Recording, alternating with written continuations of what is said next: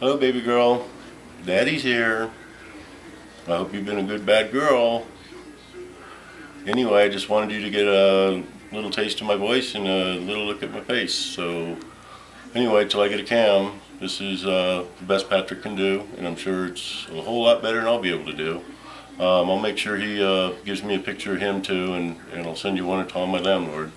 So you'll know why when I click off real fast. It's just because either Patrick or Tom walked in the room and I didn't want to get caught with my pants down. Bye-bye, baby. Bye. Bye, Steve, big boy. You big lug.